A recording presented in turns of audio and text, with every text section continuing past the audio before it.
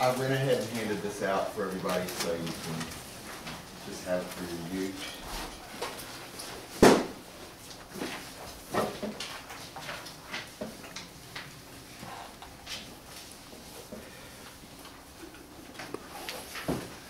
Ginger got scared. The lady holding her paw reached deftly over and picked up a long thing with an even longer skinny silver point, and before Ginger could pull her paw away, it was in her.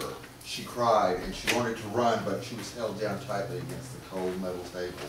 She stared at the thing in her paw for a time she could not measure, and she let out a long, slow sigh and laid down her head for the last time. I spent a lot of time this past week on the phone and driving to various pet shelters, talking to people who make their lives either either working or volunteering in shelters for displaced pets. Whether it makes our load easier or gives us comfort, according to most scriptures, we were given responsibility for these creatures. I'm going to discuss the problem of pet overpopulation and the effect it has on the animals and the humans, and the solutions you can partake in to help. Worldwide, pet overpopulation is an epidemic.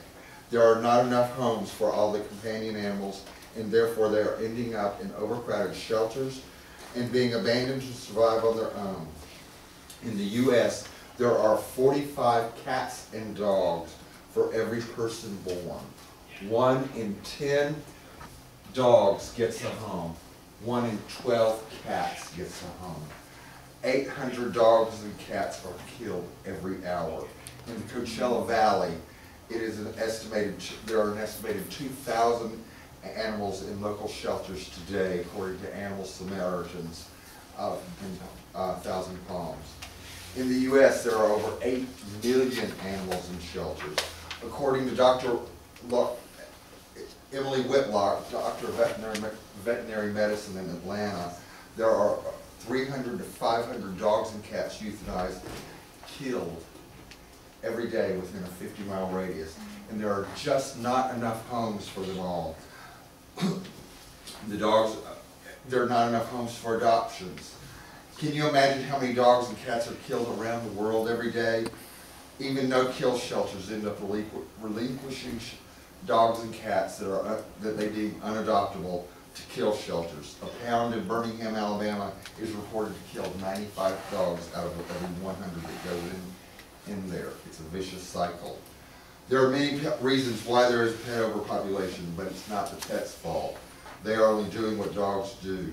According to the book, A Member of the Family, Cesar Millan's Guide to a Lifetime of Fulfillment with Your Pet, Random House, 2008.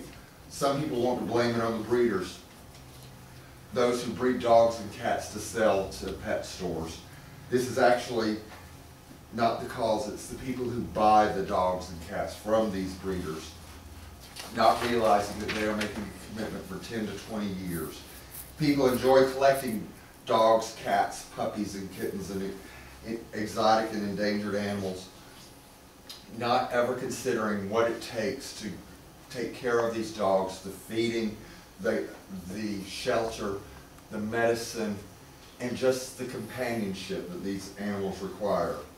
According to Jim Erickson, 2000, the North Pole Animal Rescue in North Pole, Alaska, I talked to him on the 6th of July.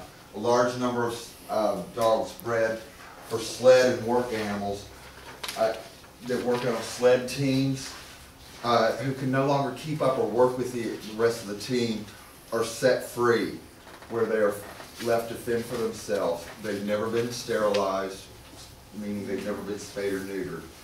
This is also true for racing greyhounds who race and don't win. They're considered disposable. 1 in 4 animals in a shelter is considered a purebred. The reason for people not having their pets spayed and neutered are endless. A few of the myths and facts are, my pet will get fat and lazy. The truth is that the cats and dogs are fed too much. They're not exercised. The other myth is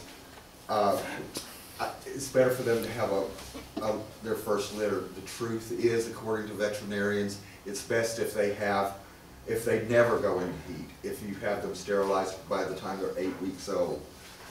My favorite myth is, my children should experience the miracle of birth. The fact is that children rarely get to see this because the animals are usually born at night and in seclusion. The lesson that children really learn is that animals can be created and discarded as it suits the adults. It should be explained to the children that the real miracle of life is preventing the birth of some pets so that others may survive. Animals are abandoned to overcrowded shelters or left to fend for themselves in the wild. Diseases are rampant among animals in the wild and in shelters. Rabies is still a huge problem. It can be spread to your domestic animals and to you. In the desert, dehydration, starvation are major problems for domestic animals who depend on the support of humans. They get into trash, they defecate on your lawns, they dig holes. Dogs, feral dogs can form dangerous packs and endanger other pets. Feral cats keep the rat population down, but they also kill the songbird population. They get hurt by cars, other animals, and sadly other humans. And then they continue to have puppies and they clog up shelters. The solution, I know you want to know what the solution is. Well, you are the solution.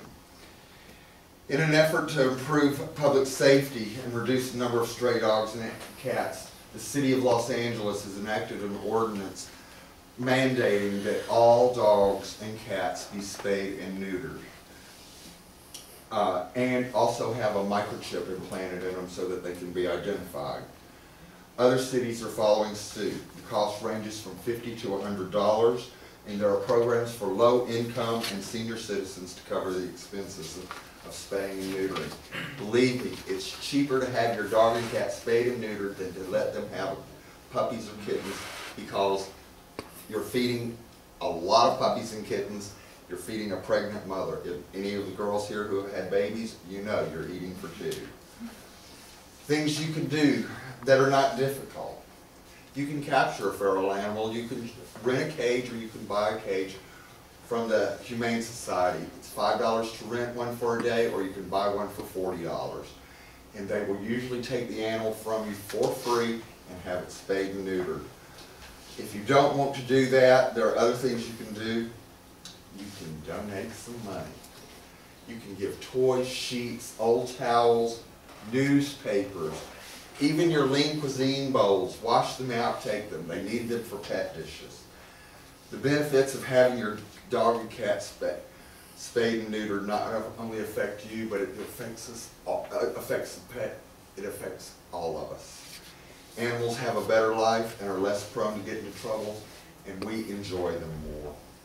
In conclusion, I hope you understand the significance of having a pet and the importance of having it spayed and neutered. Animal shelters all over the world are overcrowded, and it is our responsibility to alleviate the burden of pet overpopulation. Controlling the pet population affects not only their well-being, but ours.